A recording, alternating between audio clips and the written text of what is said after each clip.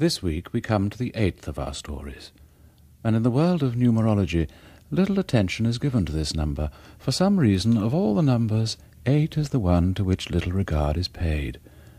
And in our 8th story, a husband pays little regard to his wife's nightmares. We all of us suffer the agony of nightmares from time to time, but we wake and the horror vanishes in the reality of day. There are some dreams, though, which are not like that, dreams which return again and again, dreams which have been there since childhood, dreams which demand that attention be paid.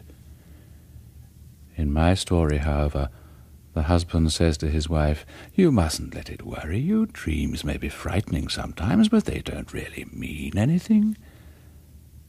The husband is wrong, and you are about to discover why in story number 8. The Face.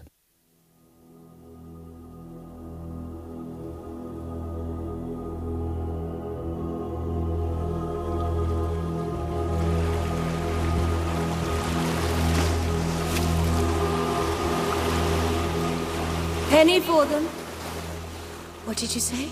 I said a penny for your thoughts. You've been staring out of that window for at least 10 minutes. I might just as well be back in Hammersmith. I'm sorry. Are you all right? I'm fine. You're very pale. Is it the heat? It simply has no effect on me. Richard hates it.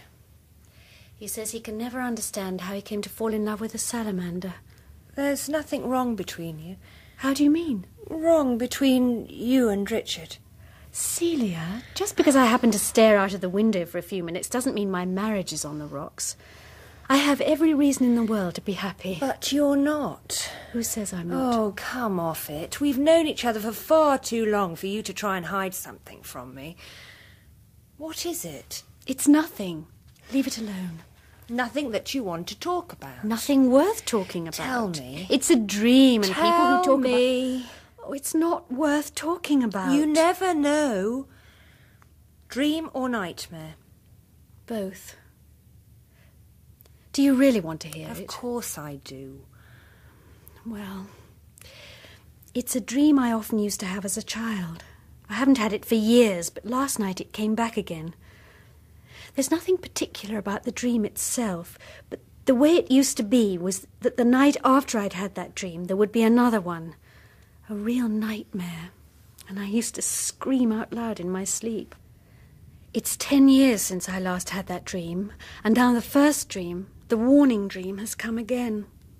I'm dreading what's going to happen tonight. What happens? Can you remember? Every detail. But I'll tell you about the first dream so you'll understand. It's quite harmless, really. I'm walking on a sandy cliff covered with short down grass. I'm about 20 yards from the edge, and I can hear the sea below. There's a path which I follow which goes steadily upwards, and there are always stiles which I have to climb over. There are sheep grazing, but I never see another human being. It's early evening, and I have to hurry because there's someone who's waiting for me, someone who's been waiting not just for a little while, but for many years.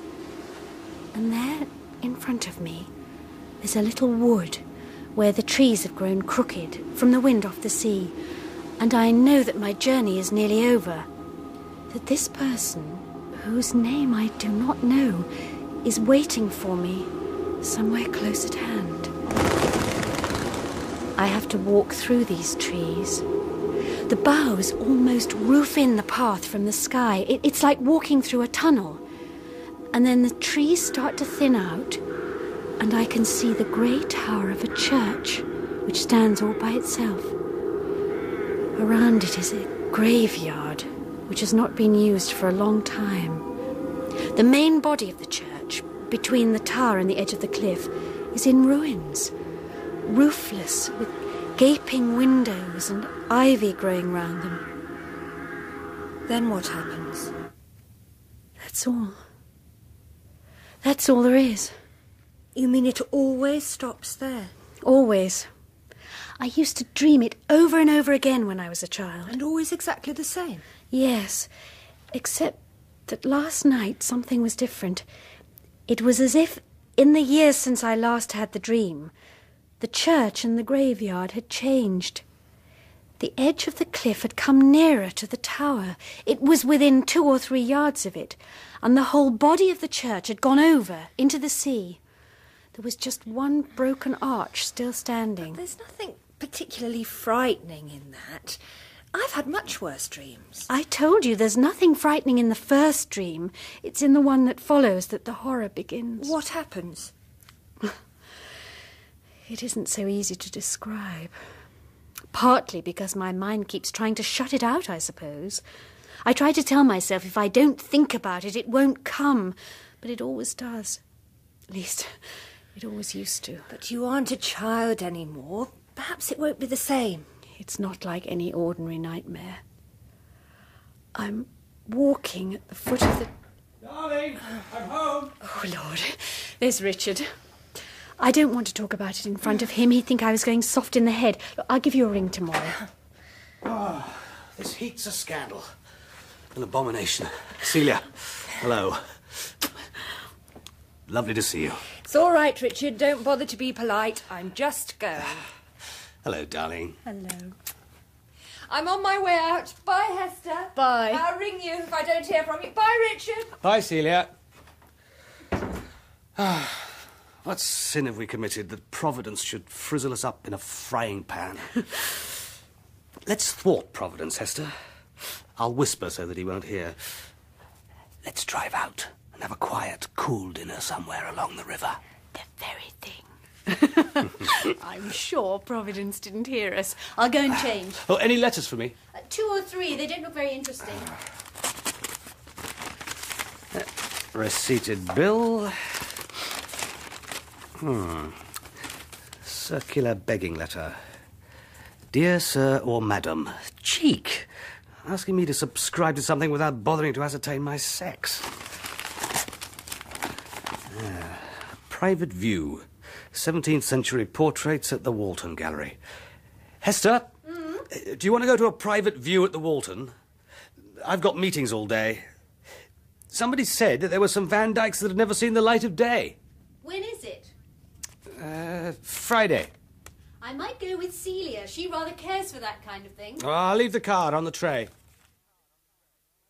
That was a marvellous meal, darling, I must say. Sometimes you have the most wonderful ideas. Good food, good wine, and a fresh breeze off the river. It even feels cooler in here. Well, we'll keep the windows open. Oh, I'm going straight to bed. I'm too sleepy even to take my makeup off. I'll be with you soon. But there's a few things I've got to check in these accounts first. Before tomorrow. Must you? I won't be long.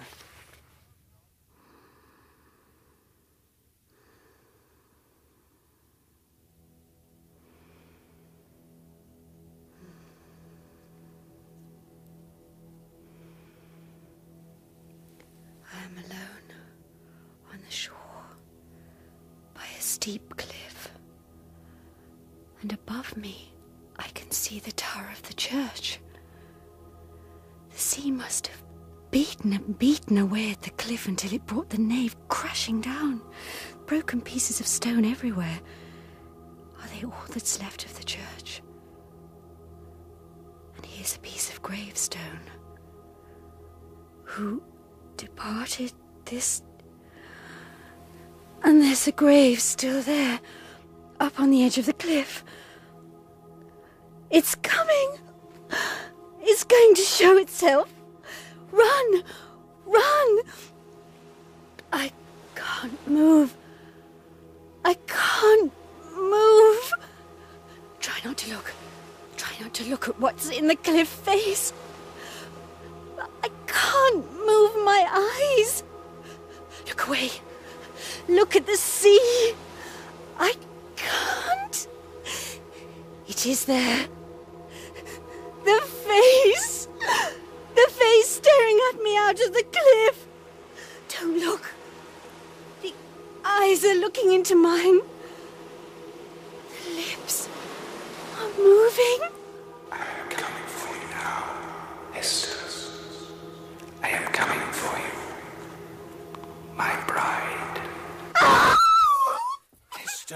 Hester, my darling, what is it? What's the matter? Wake up! Keep him away! Keep him away! What are you going on about? There's no one here. It was just a dream. It was a dream, just as it always was. Oh, I'm so frightened. He said he would come. Who said he would come? Dreams may frighten you sometimes, but they don't really mean anything. They can't harm you.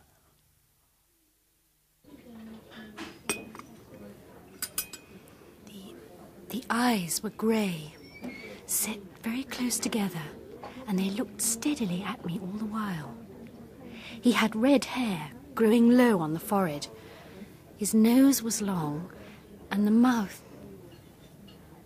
On one side, it was almost beautiful and very sensual.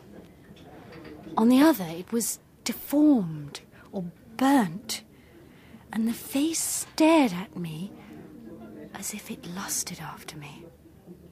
And that was the dream you used to have when you were a child? Yes, the same dream. You mean you knew he was lusting after you even then? I probably wouldn't have put it like that, but now I remember. I remember the lips. They said when I was a child, "I shall come for you when you are older." And last night they said, "I am coming for you now." And 10 years ago, the ruined nave of the church still stood on the edge of the cliff, but now it's fallen away into the sea and only the tower is left standing there. Oh. And I was so determined I wouldn't let it get hold of me. When I woke up this morning, I told myself I was afraid of nothing other than my own fear. That evil face had come to me in dreams over and over again when I was a child, and it did me no harm except to make me afraid. But now I know it is drawing nearer to me. But how can it? How can a person in a dream do you any harm? Come on, let's go to the gallery.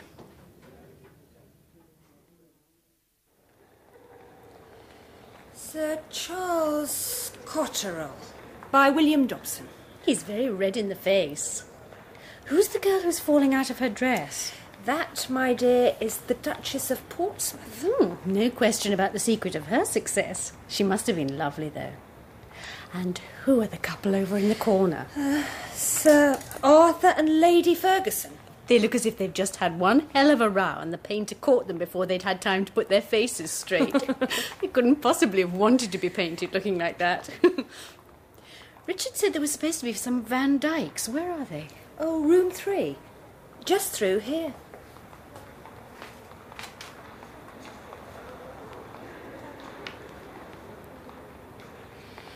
Lord Crofts. What a superbly aristocratic nose. Oh! What is it? What's the matter? You look as if you've seen a ghost. Whose portrait is that? The man with the red hair? Sir Roger Wyburn. You're trembling from head to foot. What on earth is it? That is him. That is the face in my dream. Does it say anything about him? Nothing, just portrait of Sir Roger. Come on, let's get you out of here. You look as if you're going to pass out.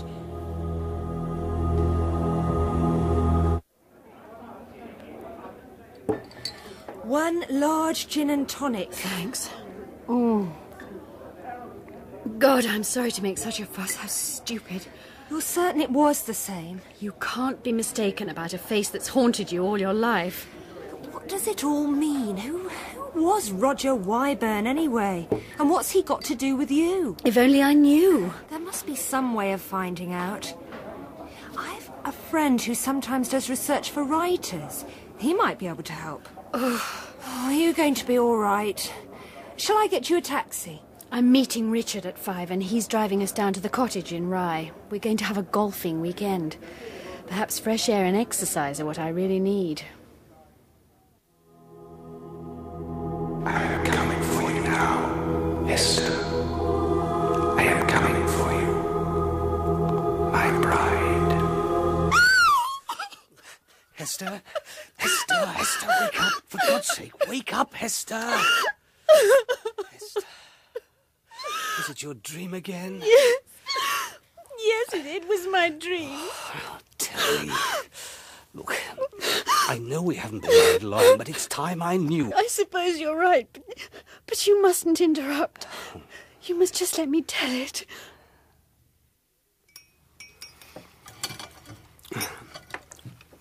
The moment we get back to London, you're going to see Dr. Baring. Now, what good will that do? You can't give me pills to stop me dreaming. No, but he might help you to find out why you have these dreams. There must be some explanation. And the Van Dyck portrait was the absolute likeness of the face in your dreams? In every detail, Doctor. Then you've every reason to be reassured. I've only the sketchiest knowledge of psychoanalysis, but this seems to be a classic instance of the way in which the mysterious subconscious flows beneath the surface of human life. Like some dark underground river, as one of my colleagues once put it. Or, to put it in plain terms, I think that you may have seen that portrait when you were very young. Not the thing itself, perhaps, but a reproduction in a book or periodical. And no doubt it made a very deep impression on you. It awoke something in you which your conscious mind immediately suppressed, so the terror it inspired in you could surface only in dreams. But why should it come to the surface now? Oh, who knows, my dear Hester, who knows? Everything's all right between you and Richard, I suppose? What do you mean? Oh, you know, everything. Oh, yes. No problems in that direction. Good, good. Glad to hear it. Well, Hester, I don't find anything at all to be alarmed about. You're a perfectly healthy young woman. But you are run down, and I suspect that's the cause of the trouble. The return of your childhood nightmare isn't a cause, but more likely a symptom. What you need is a change of air. But surely, Doctor... Get out of this airless furnace into some quiet place where you've never been before, that has no associations for you. And don't let Richard come with you. What you need's a complete change. Somewhere on the East Coast, perhaps. Suffolk, Norfolk. Ever been there? Never. My mother's family came from Southwold or somewhere, but I've never been. Sea air, complete idleness.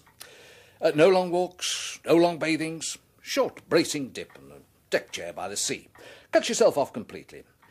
And I know just the place. Rushton, a quiet little hotel by the sea, where it's impossible to do anything at all. My dearest darling Richard, bless you for another lovely long letter. There is simply nothing to report about my life here. I loll around in a deck chair all day long, digesting enormous meals and thinking of... What do I think of? I want to say I think of him, but I don't.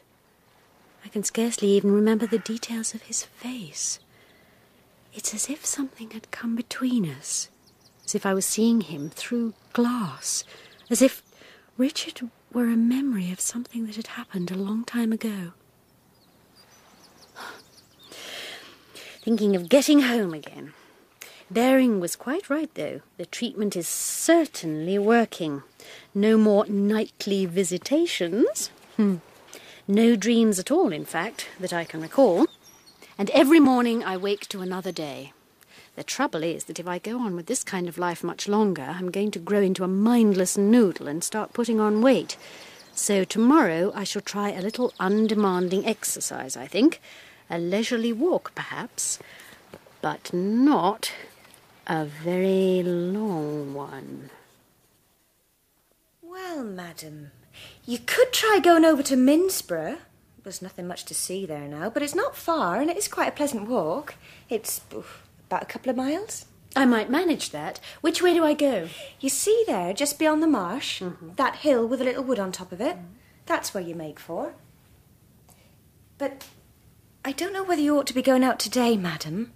It's so close. Feels like there's going to be a storm. I think I'll chance it. I'd be quite grateful for a storm. It's getting so heavy, I might as well be back in London.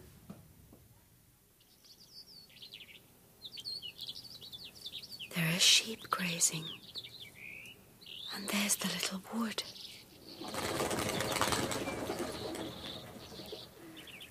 There's There's someone who's waiting for me.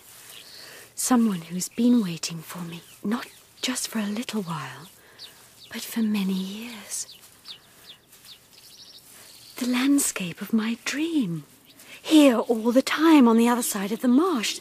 The path, the stiles, the wood, and beyond it the church tower. And the trees are like a tunnel all around me, leading me on. And I know that my journey is nearly over. That this person, whose name I do not know, is waiting for me somewhere close at hand. But now I do know his name. Will I find him there, waiting for me? The trees are beginning to thin out, and there is the church tower, and there's only one broken arch between the tower and the cliff edge.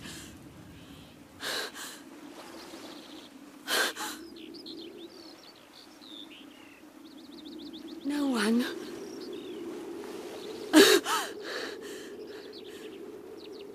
No one waiting for me.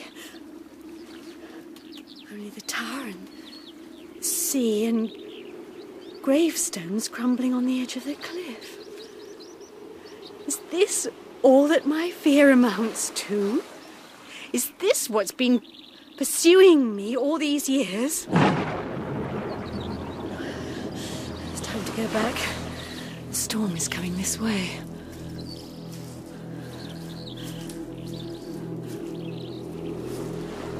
One gravestone standing alone, about to slide into the sea.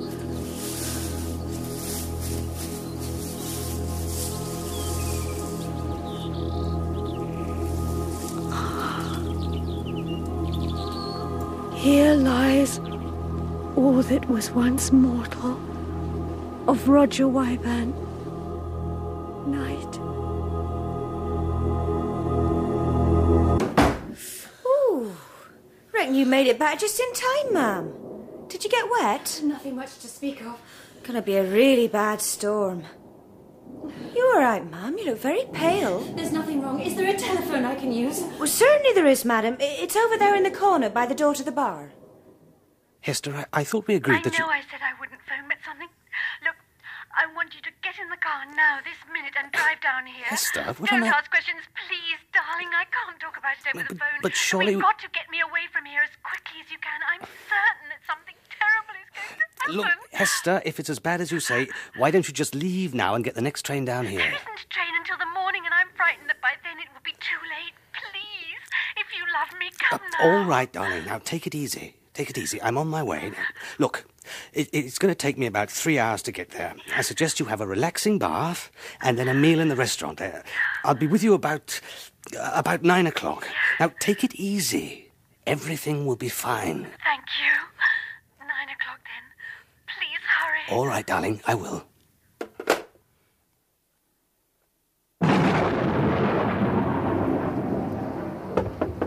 Come in. I've done as you asked, madam. Your bill's been made up and they won't charge you for tonight. That's very kind. You will let me know just as soon as my husband arrives? Yes, madam, of course. Oh, and there's this letter for you. It came by the second post this morning, but I'm afraid it must have got caught up with something else. I'm sorry, madam. I don't imagine it's anything very important. Thank you. I do hope your husband won't have too bad a journey. It's a wild night outside. Is the sea rough? Terrible, madam. You can hear it pounding away at the sea wall. Is there anything else, madam? No, nothing, thank you.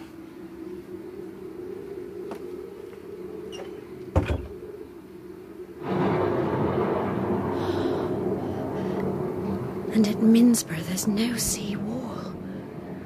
The waves are battering away at the foot of the cliffs, bringing the sand sliding down. And his tomb is on the very edge of the cliff. Get a grip on yourself. Celia's handwriting.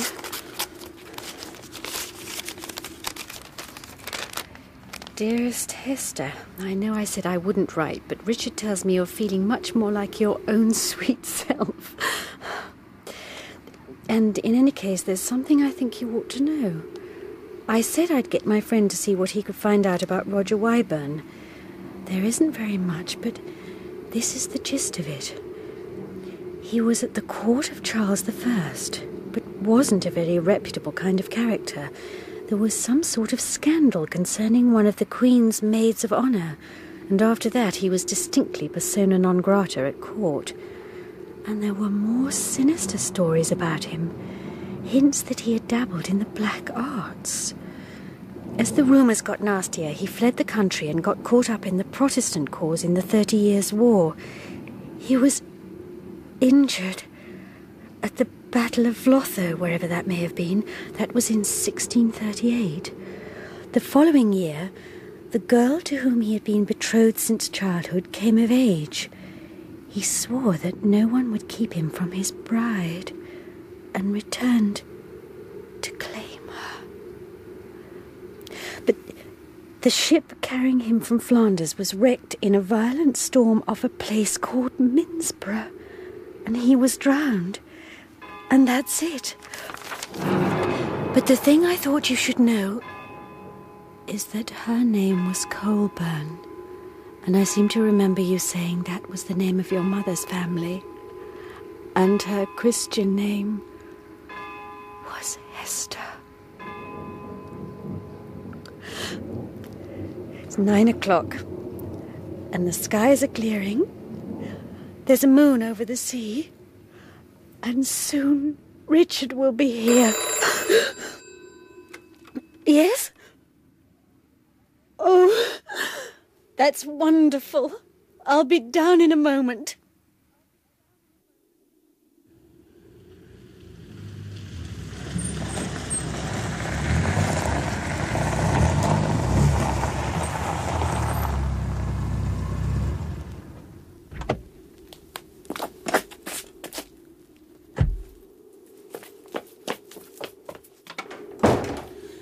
Good evening. I've come to collect my wife. Your wife, sir? Yes. Well, we're driving back to London. Oh. I'm sorry, sir. She's left. Another gentleman came to collect her earlier. Another gentleman? Yes, sir. What sort of gentleman? I knew nothing about him, sir. I've never seen him before. What did he look like? He was a red-haired gentleman, sir, with a sort of scar in his mouth. There were footprints, which might have been hers, and they followed them until they came to an end, 2 miles away, in a great landslide of sand, which had fallen from the old churchyard on the cliff. It had brought down with it half the tower, and a gravestone with the body that had lain beneath. The gravestone was of Roger Wyburn, and his body lay by it, untouched by corruption or decay, although centuries had passed since it was interred. No further discovery was ever made. Roselin Ayers played the doomed Hester, and Roselin Thomas her friend Celia. Richard, the husband, was David Goodland, and Norman Bird played Dr. Baring. The maid was Victoria Carling. The face was written by E.F. Benson, dramatised by Michael Bakewell, and directed by Jerry Jones. My name is Edward de Sousa, the Man in Black.